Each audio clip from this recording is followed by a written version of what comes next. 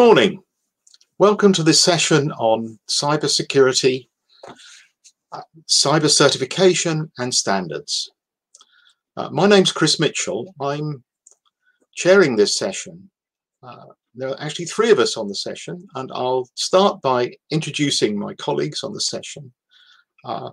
Firstly, we have Tamara Tafra, who's Councillor for Cyber Issues and Permanent Representation of Croatia to the EU. Since 2013, Tamara has been working for the permanent representation of Croatia to the EU, covering a number of acronyms which I won't read out, but I'm sure you can find more on the website. She's currently the Councillor for Cyber Issues and will be chair of the Horizontal Working Party on Cyber Issues. The second member of today's panel is John France, who's Head of Industry Security at the GSMA. He's been with the GSMA since 2008, having held several technical positions and moving into his current position in 2018. He's responsible for leading the fraud and security function within the GSMA. And again, there's more about him that you can read, I believe, on the website. I'm Chris Mitchell, as I just said. I'm a professor of computer science at Royal Holloway, University of London, where I've been for the last 30 years. I've in fact worked in security and cryptography for over 40 years, and I've been active in international security standardization for over 30. And I have a particular long-standing interest in security of mobile communications. So that's the introductions. We'll each talk for a few minutes about our own views on certification and standards, and then move to a more conversational style where perhaps we address any questions that come in, and indeed I'll ask a few questions of my fellow panelists if time allows. Okay, so let's start by looking at what security certification is about.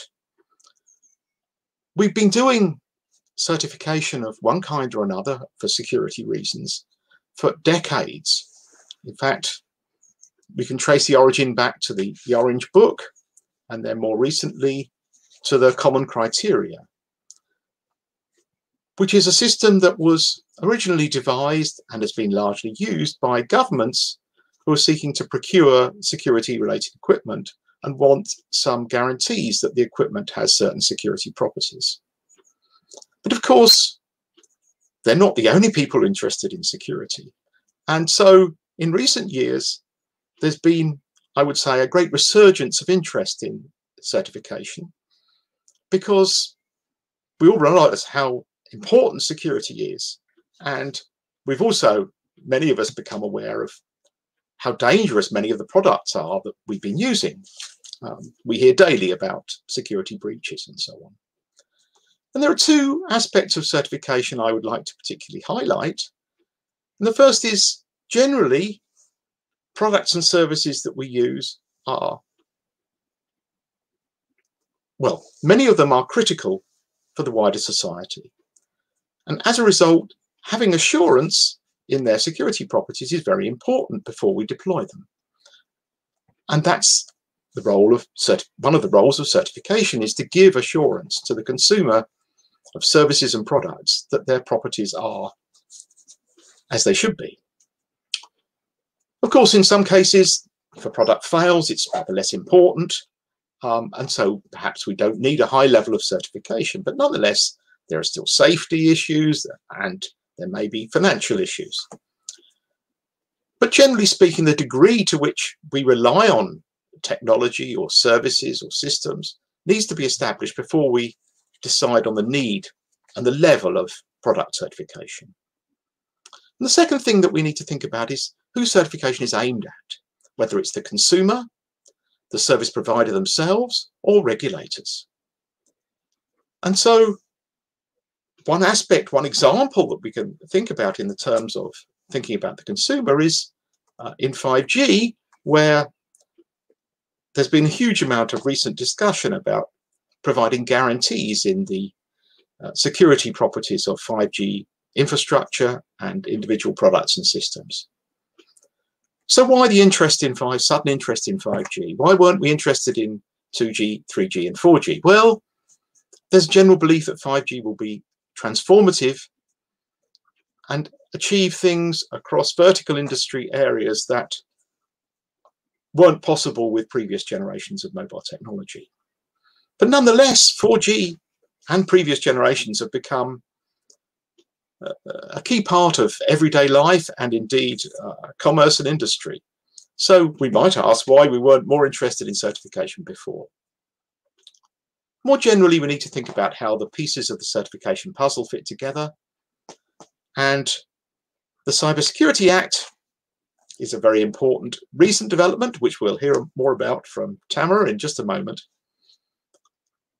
And of course, it's aimed at the European Union, but those of us who are outside the European Union, whether just recently or never been part, obviously very interested because it will probably provide a framework which we can apply to.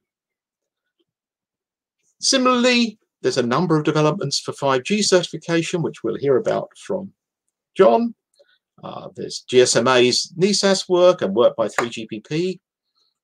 And of course, we have long-standing experience with the common criteria. So there are a number of pieces, some of which industry sector specific, some of which more general, like the Cybersecurity Act, and we have to try to work out how they fit together. The one thing that I would like to see thinking about 5G is a common level that we can all agree on is a kind of baseline level of certification, which we can build on in individual countries or individual industry sectors if we feel we need a greater level of assurance than guaranteed by some baseline level of certification. Otherwise, there's a danger that we'll have a plethora of certification schemes, and obtaining certification is no doubt costly. So if providers of services and systems have to gain ridiculously large numbers of certifications, this could make life very difficult for them. It could impose huge costs on the providers, which will, of course, eventually have to be paid by the consumers of service and society in general. Now, I think I've said everything I want to say. I'd like to hand over to the experts, but I think I'd conclude by saying that certification isn't a silver bullet. It's not going to solve everything, but it's a hugely important part of the general picture of providing greater assurance in the operation of security products. So with that, I'd like to hand over to Tamara, who's going to tell us more about exciting developments in the European Union. Good morning to you all, and thank you very much, Chris, and very much grateful for your nice introduction in this very important topic.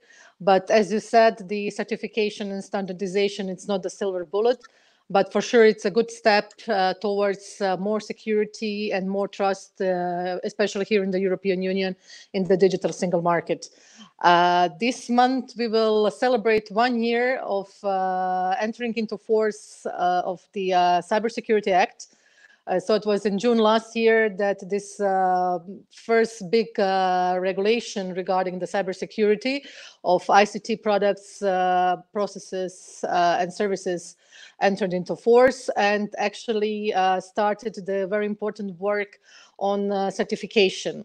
First of all, Cybersecurity Act has two parts. One part gave ENISA, the European Cybersecurity Agency, a stronger mandate. And actually, ENISA is now in the lead for the security and certification and standardization process. So the main aim was actually to avoid fragmentation and to have a common approach and common framework which will be valid EU-wide. So when there is a certificate issued in one member state, it's valid through the whole European Union. We know that the world is looking at us. So the work on the first certification scheme is already ongoing. It's the actually transformation of SOGA-S, the certification scheme that already existed for the security of information systems. And this is actually the first scheme that we are going to introduce. But there are some other ideas what is needed to be certificate, since the technology is developing very quickly. So for sure, 5G is going to be one of the next steps in our work for the better and secure environment. The work of European Cybersecurity Certification Group started last year, and despite the COVID-19 crisis, it didn't stop. So the our colleagues from the member states are working very hard to get this first scheme in force. But as said, it's not a silver bullet. What we need actually is to also ensure that not only the product, services, and processes are secure, cyber secure, but also that the final users are aware how to use it, and that they actually also should be a part of all the ecosystem. So this is actually a highway, but with several strands. So let's see how can we improve the awareness of the end users that cybersecurity is an important part of their everyday life. And I think this current situation and current circumstances that we are all experiencing due to the COVID-19, and that we all move our lives into digital spheres, has actually showed that digital and security of our digital life is very important. So I'm thinking that now also the higher political level are aware that certification and standardization of ICT products, processes, and services is a very important topic, since our life will for sure stay for a longer time in this digital sphere. And we're going to use it also in the future more often than we have to use it before. I will not go into the 5G certification because the work is just we have within the NIS Cooperation Group a subgroup dealing with 5G standardization and certification, which is in close contact with ECCG, so European Cybersecurity Certification Group at ENISA. And both of them are actually now just starting the exploratory work on the certification and standardization of 5G. What the aim is actually to have a common framework that can be used everywhere. So I'm always saying that European Union is actually in some of the regulation leading the rest of the world. So, for example, GDPR was such a regulation that has shown that we can sell, so to say, our legislation also beyond the European borders. But I strongly believe that also the Cybersecurity Act is such a legislation that it's not just European one, but it's going to be present also beyond European borders and also accepted beyond European borders. So, and because also the European market is a big one, so it's in the interest of the international companies to have and follow the European leadership, I must say, in this very important area. So, for the beginning, that's all from me. So I give the word back to you, Chris. Oh, thank you very much, Tamara. Well, without further ado, I'll hand over to John, who's going to talk a little about the work of GSMA and the certification in particular. John. Thanks, Chris. Hi, good morning to everyone. Hope you're all keeping safe in these interesting times. Just in case you don't know who the GSMA We are the Global Mobile Association that represents the mobile industry across the world. 700 plus operators, 400 associate members, and a lot of ecosystem players. So firmly rooted in the telecom space. One of the hot topics of discussion is obviously around 5G at the moment. I think interestingly, this session is titled around cyber. I think the two between telco and traditional internet, the lines are very blurred, if not completely overlapping these days. So it's a relevant conversation for any communications company these days. I'd like to briefly touch on a few things around certification before we get into the discussion element. And picking up on something that Chris was saying, which is certification is in service of whom? Who does it answer? And I think that's a very good question, which is who, and that's a trust conversation really, rather than about a technical conversation. It's how do I raise confidence and trust in something to a level that the consumer of that trust can be given a level of comfort that they're happy with. So it is quite consumer specific. And I think that drives down to the point that a singular certification cannot satisfy everyone. So if we are looking at certification schemes across Europe, which I think is absolutely great, the right thing to do, they necessarily have to be baseline security, which is to prove a base, and then a specific use case kind of piece of comfort can be added on top. So it's not a golden bullet, it's not a silver bullet, and I think there are a few bullets that need to be fired in this game to get good coverage. The other things is if we look at the landscape, there are sort of three key things that make certification difficult in the modern world. If we look at the number of things and number of suppliers that go into a product or a service these days, they're quite diverse, usually geographically dispersed. So many component players. So whereas a singular product, physical product, is produced by one factory and is easily certifiable, a digital product is usually contributed to through many different technologies, many different contributors, systems integrators that plug it in together in different ways. So that's one complicating factor. Another is actually the complexity of the service itself. Number of features it offers, usually now software-based in definition. So the complexity of the thing or the service is increasing, and that makes it harder to certify. And then the third compounding factor we look at is the rate of change is increasing. The product life cycles are speeding up. Therefore, anything we do around certification has to account for that kind of speed and that flexibility to stay current. So those are sort of some complicating factors in certification. The other thing about certifications is they tend to be point in time. So sort of a test once, reuse many. So it's a limitation. But also a trade-off and a necessary trade-off to do with things like time to market and the ability to give a basic layer without actually getting into test paralysis.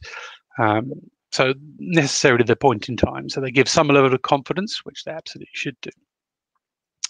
The other dimension we look at is, or should look at, is the actual life cycle.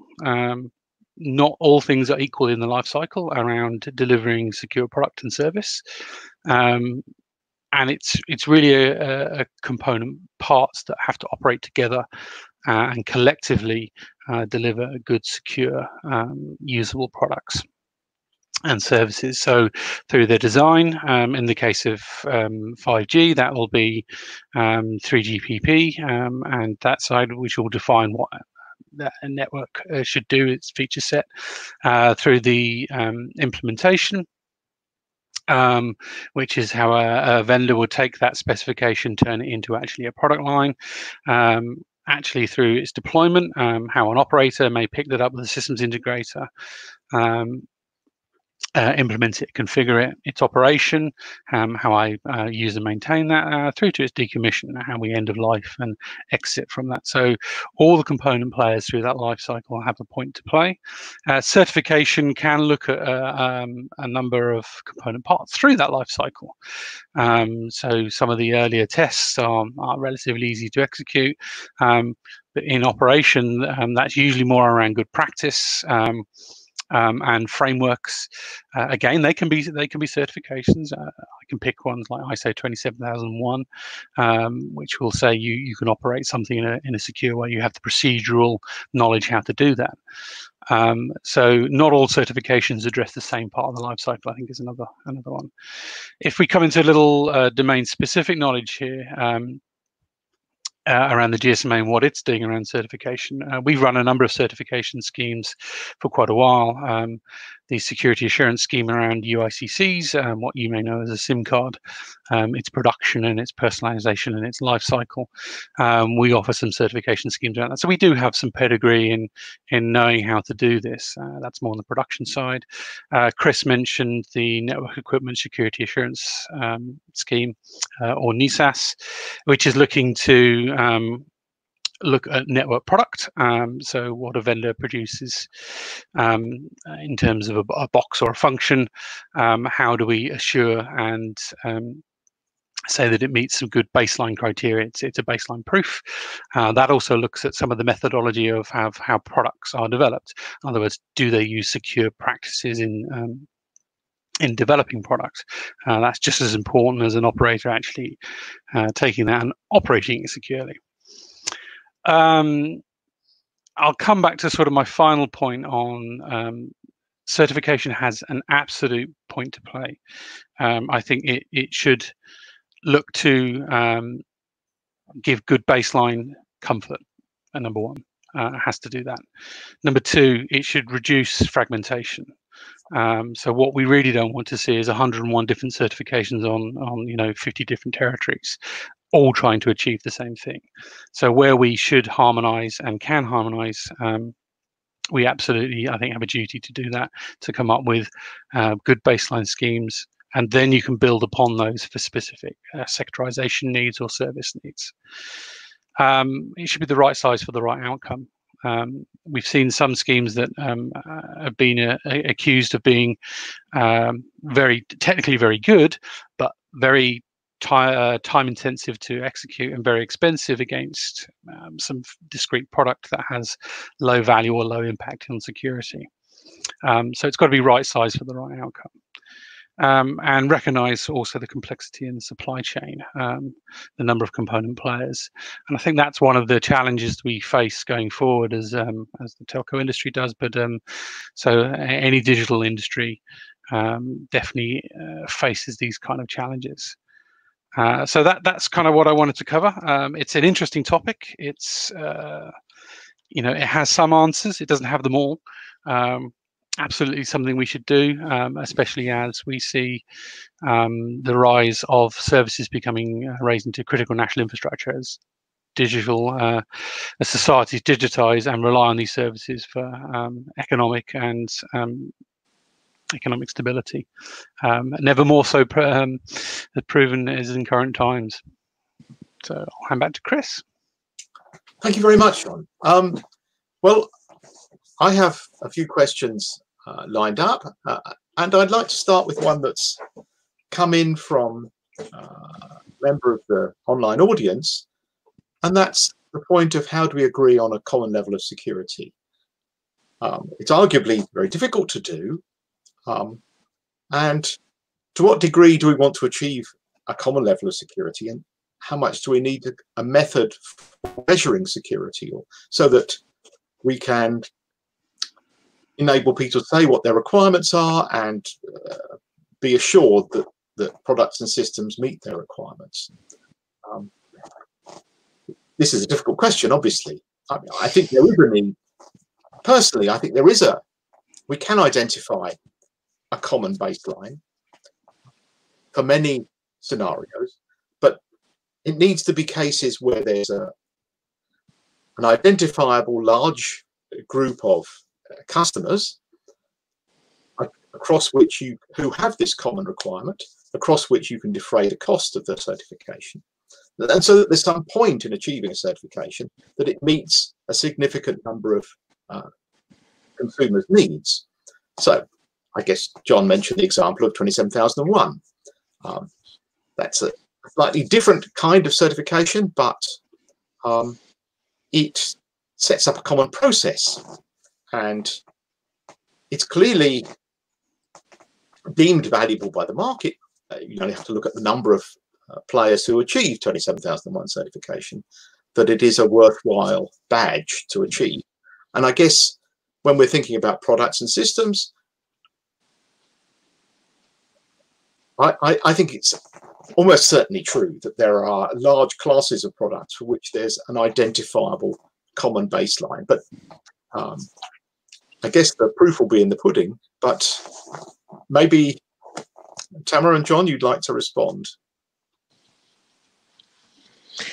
Well, I saw the question, and I mean, I understand the issue of how to determine the security. What I have learned in the last 6 years following the cybersecurity in the council is that cybersecurity is completely different from the classical physical, let's put it like that, security, and not just in this particular area, but also in other areas. So whatever was normal in physical world, for the cyber world, it's more challenging. And for us, what we have learned here is actually that we need to react very quickly, because the whole cyber area is developing very quickly and very speedily, and speed of the development is somehow very hard to catch. So I was dealing with other stuff. These abbreviations that you didn't know at the beginning, and in other areas of EU work. For example, when we talk about legislation, it takes much more longer time than, for example, for the cyber legislation that we have adopted, or we are going to adopt soon also in other area of the cyber. But here we really are trying to keep up the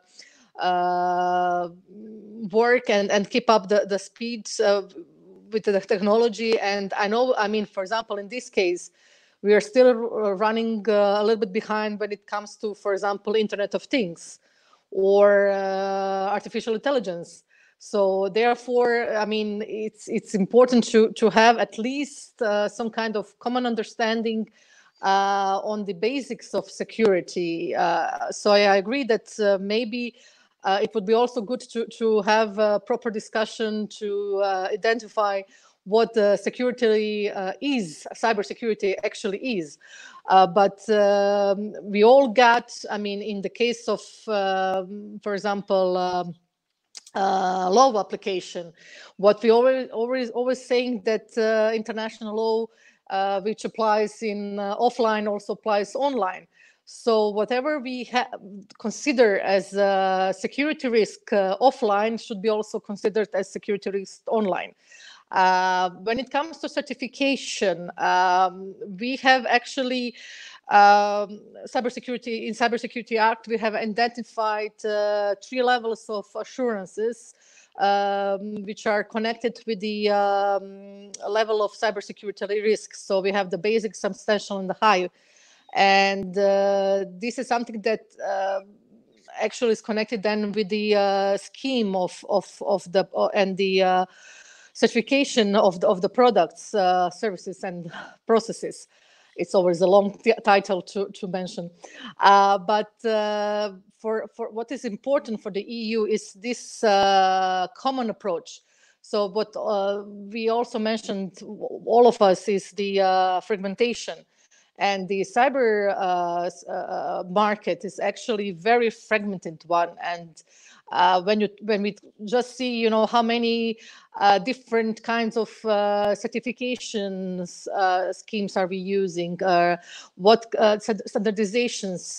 So it's lots of fragmentation. And I mean, for the end users, but also for the businesses, it's very important that they have one common ground where they can work with and that they can rely on, because if you don't, if you have several different certification schemes and you don't know which one you should trust. So I think it's lots of job and work in front of us, but with joint efforts from the governments, but with private sector and academia, of course, I think we will be able to somehow not over-regulate, but regulate a little bit and make the cyberspace more secure than actually it is right now. Thank you. I'll sort of briefly comment that I think, actually, to Tamara's point, the Cybersecurity Act and the certifications schemes under it did contemplate different levels of different risk. I absolutely applaud that approach. I think the higher the level, the more use case specific you get in certification, because it's usually the higher risk elements are service specific or use case specific. So having that approach, having 3 different levels, I think is great. If we look at the lower levels, they are necessarily more baseline. And in sort of to answer the question, there are some basic security principles that carry through no matter what, confidentiality, integrity, availability, that you can embody in most certification schemes. To my earlier point, and I think to what Tamara was saying, is we live in a fast changing world. So certification schemes should, within them and within their definition, have the ability to evolve and actually move with the time. So, without blowing the NESAS trumpet too heavily, that's actually based on a number of documents that come out of 3GPP. They're called SCASs. A new, in essence, a security target. Those can change over time. The scheme stays the same, but what you test within the scheme and the sort of the input documentation or the test targets can change with the market or with the need. So I think there's an element of flexibility that we have to anticipate and build into certification schemes to cope with market conditions and changes. And the lower the more basic it is, the more principled it gets to those core principles, but should be able to be extended up to use cases. It's tricky, but we're starting to see schemes that are flexible enough to cope with such change. Thank you very much. Actually, I'd like to come back to something you said a few minutes ago, John, talking about the speed of change. And I made a note. You said life cycles are becoming compressed. They're speeding up. You've been saying this for many years, but it's undoubtedly true. And when we evaluate and certify products, we do so at a point in time. That's again a point that you made. But yet, if it, for example, is a software product, how can we have any confidence that version 7.9 is secure if the certificate applies to version 7.8? And given that the speed of change of versions will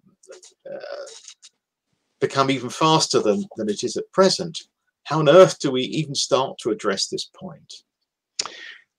Really good question. In the software world, I'm sure most of us that have spent any time there will have an appreciation for major and minor version updates. So that's one way you can start to tackle this, which is you operate a full test regime on a major that changes, has either significant function change or a numerate number of changes, and a minor you would do in essence top-up testing to say I'm going to test the small component pieces on top. So there are ways in that world that you can start to build confidence around high rates of change. A lot of actually it comes down to procedural diligence. Is that if you can prove that your development lifecycle adheres to a number of principles and a number of test gates, etc., even if they're not certificated, but they're your own internal test procedures, the level of confidence in the product out the final end of it starts to go up. So I think we have to hold developers, vendors, service providers to a level of scrutiny that says it's not just about the product you produce, it's also how you produce it. What diligence, what rigor have you used in that life cycle of your product development life cycle? And there is this sort of the social contract that if we trust vendors to produce products, then part of that trust is for them to say we will hold ourselves to a good standard, even if that doesn't happen to be certificated. So I think we're in a quid pro quo where there's got to be some level of trust in the procedures, also some level of proven trust in the actual testing and certification element. So it's a balancing act, I think, is my simple answer. Tamara, did you want to add to that? Yes, I just wanted to agree with John, because now I'm putting my hat of experts in economy and not cybersecurity. But from economic point of view, I mean, for the companies, it's important to not just to establish trust with their users, but also to develop that trust. So, for example, what John said, I mean, the companies itself will also take care that all parts of their products and the life cycles are, secure enough, because damage that can be caused to their image can cost a lot. So the actually aim of the certification is also what, for the, as said, is very similar to what the physical world. It's to have some kind of extra value for the producers and for the companies, because this can also enhance their sales and their market revenues. So, for example, if the products will have certificate from the EU, proper ICT certificate, and this something gives actual trust also to the consumers, but also improves the image of the company in the public. So this is some kind of tool that they can advertise. So it's not just the product itself, but this is something extra that they're gaining with for the security of their products.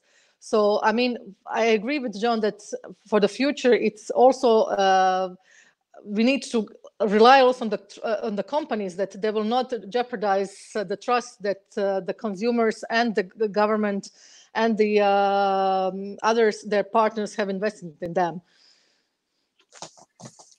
Yeah, thank you very much. It's an interesting problem that there will not only be need for certification for individual products and systems, but we'll also be relying on possibly certifications of development processes and corporate governance, so that these things fit together. We can't just look at individual products. We can't just look at processes and evaluations of corporate operation. We have to look at the totality of the guarantees that we're given by various processes and systems. Now, one thing that you mentioned, Tamara, was that the Cybersecurity Act has now been enforced for a year, which I find quite scary because I thought it was about yesterday, but that's perhaps a reflection of my age. But I realize that this dreadful virus may have slowed things down, but when might we expect to see products and services available for sale in the high street or wherever with a stamp saying this has been certified according to an EU approved scheme? And what sort of area might we expect to see what sort of products or systems might we expect to see? Is this something that we can say yet, Tamara? No, not at the time being. I mean, it's an ongoing process, so it's very difficult to predict when we're going to see the first products. As an end user, I'm hoping very soon. But it also depends on how quick the ECCG will finish with the first certification schemes.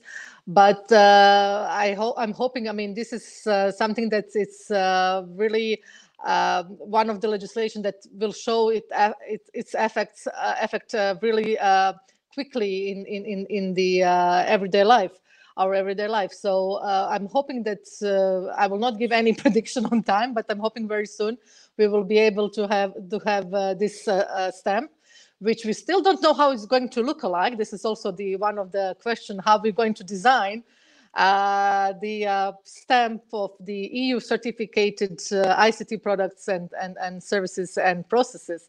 So maybe also to think about how we're going to market this specific stamp. But as said, I mean, the area at the moment is the SOGA-IS. This is the first certification scheme that is going to be put in place. But what I would like to say is also that we are cooperating with all existing certification schemes. So we are not going to invent the hot water, but we would like to use the experience and the also the knowledge that exists from these existing schemes, and also implement those elements in the European one. So I'm hoping that we will be able to provide you soon with some good news. But at the moment, I said no, dates. Thank you very much. Thank you. And perhaps I can ask a slightly different question of John, relating to NISAS or other related schemes for 5G products and systems. That they seem to have been a long time in gestation. When will we actually see a mature ecosystem, do you think? A very good question. Thank you for asking it. I was actually going to comment on what you said to Tamara, and I was going to say, defining, designing, launching, and getting market acceptance of a scheme is no mean feat. It takes time. NISAS has been in development for a good number of years. It's GSMA and 3GPP in partnership. I'm actually pleased to say, although I can't say whom, that we have 2 of the major 5 vendors already going through their initial audits and product evaluations. So I would expect within the next couple of months, starting to see some initial product that is certified under the NISAS scheme. We are also working with a number of GSMA members, partners, and the EU and ANISA, and we will be proffering NISAS as one of the potential schemes under the EU certification series. So obviously, we may see that as one of the schemes. We're going to have to talk about branding and badging of it. Hadn't thought about that. But that's an intent that we will explore that and take it through that construct, because we fundamentally look at things like reciprocity, recognition in the EU as well as in the wider world as something that is good to do. So the short answer is soon for NISAS. I know it's been around for a while. It's been going on for a while, but that's actually allowed us to work out a number of issues that we've encountered along the way. And adapt the scheme, and 2, I think more recent things in the news and the events have moved that schedule up, and it's become more important than ever. So soon. Right, thank you. I think we're coming towards the end of our scheduled time, but maybe it would be good if we each spend a couple of minutes trying to sum up or raise any other issues that seem relevant. So, Tamara, is there anything else that you want to add to what you and the rest of us have said? Very, very tough question. Thank you very much. No, I mean, from our side, we are coming to the end of our presidency, and we managed to have, despite the crisis, successful presidency also in this cyber and digital sphere. And we have actually been the first really digital presidency. And actually, the whole crisis has shown the importance of digital, and with the digital technology, but also the importance of the cybersecurity of that technology. So, I mean, I'm hoping that this work on certification and standardization will progress much faster, although we don't want to jeopardize the quality of the work. But this whole situation has shown that we need results, and we need the qualitative results, because without the secure digital technology, I don't think that we will be able to continue working and continue our everyday life, because as you know, we already know, it's going to change. It's going to change a lot, our everyday life. So I'm hoping just that we all together will be able to progress and to achieve the secure environment, so that, as I always said, the end users are our main target in this. To answer your question at the beginning, yes, everybody is important, but end users are I'm thinking are the main beneficiaries of this process of certification and standardization of ICT products, processes, and services. So I think for them that they can feel safe and secure, it's our job to continue to deliver. And I'm hoping that we will be able to do that in the upcoming months. Thank you very much. John? Yeah, sort of my sort of 2 minutes of closing remark are, first of all, thanks to Forum Europe for setting this up and giving us a platform to have a great discussion. Thanks to all that are spending time listening to us. Hopefully we're keeping your interest after a long couple of days. But in relation to the sort of the security aspects, I think the current situation, COVID-19, has shown that digital society, digital reliance, the new normal is going to be heavily digitally dependent, and it should benefit from good levels of security. Security is in service of trust. So actually consumers want trust. Security is kind of what is an anchor of trust, but it's not the only thing. So we shouldn't just focus on specifically security. It's about building that trust picture. Certification is part of that. And how we do that is should be collectively baselining and raising the overall level. We can do that partly through certification, a lot through proof points of operation as well. I obviously speak from the telco industry. We're a key enabler for lots of other services. So we have to provide a trust to lots of players above us that they can then go and build compelling product and service upon. So it's the trust picture, I think, that I'd like to focus on. But thank you. Thanks very much, John. Well, and thank you to you both, and indeed thank you to the audience. I've not much to say because Tamara and John between them have said all the things that I thought mentally I should cover. Again, I should thank everybody for listening and writing questions and input. It seems to me that we're in very interesting times. The virus crisis has accelerated many areas of digital life. And as Tamara so rightly said, it just proved to everybody how much we rely on the security, reliability of digital services in our everyday lives. And certification will no doubt play a very important role in giving us the assurance we need that services and products deliver what they promise to deliver in a secure way. And there are many exciting times ahead. The certification schemes that we will be using every day in our choices about products and systems are being developed and being deployed right now, as we've heard. So watch this space, and it will be interesting to have a similar discussion in a year or two and look back and say, oh yeah, there was a time when we didn't know how certification was going to quite work, but now we have these baseline standards. We have general acceptance of the need for baseline certification, and it's really useful. At least I hope and trust that that will be the case.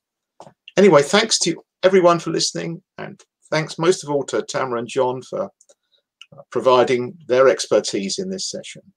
So that's goodbye from me, and goodbye from